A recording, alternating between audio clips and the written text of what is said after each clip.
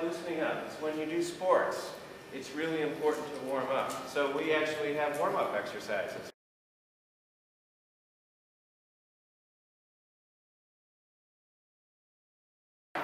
That's the hat of sunshine, okay? Optimism and saying, yeah, but let's not worry about it. This is such a fantastic project. When people hear about it, get behind it, and we get good press about it, there's going to be more support for it. Let's keep going. Got it. Now, that's the yellow hat. It's important to hear that perspective, too. Then, a lot of people identified emotion was important. Well, let's put my red hat on emotion and say, I feel so strongly about this project.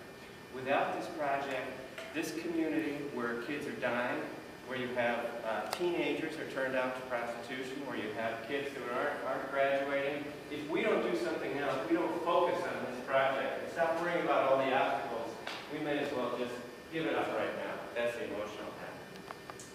Then there's a green hat. Okay, that's the hat of creativity. Think about plants growing out of the ground. What's more creative than giving new life?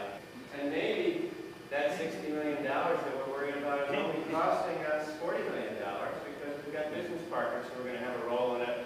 And we can have exactly what we want, but we're thinking of a completely new way to approach it. Let's think outside of the box, different funding sources, different ownership sources. And then there's a blue hat, and Jeff is good at wearing this, and my partner Prakash and I are being a meta-thinker, thinking about thinking from a really big perspective on 30,000 feet up. Exactly where does this project fit in with our lives and with Regina and with the state and the world? Is there another way to think about everything that we're doing, a different way to tweak this so we get out of this dilemma? Now, wearing those different hats empowers you because you have all those different parts of you. We all are able to think with those 6 different thinking hats. But anyone else want to share about their thoughts on what the creative age? To express your unique ideas, being your individual self, and going out into the world and actually expressing that, being yourself. Good. That's what we can. Yeah. We are teaching for jobs that might not exist now. So in that, what does that look like? So we thought it looked like resource-based looking.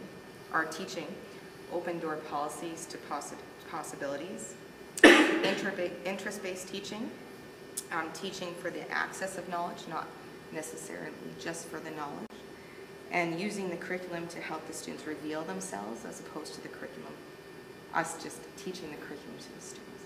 You know, you remind me that I forgot to introduce the white hat, one of the most important ones. Could be the most important. The white hat is for data. And studies show that to be creative, the most important thing is to access lots of information. Ideas out there in the world, and how can we use those as quickly as possible in the best way for us? And the way we put them together, that's creative. And I sense that your teachers here are very responsive and supportive in that way.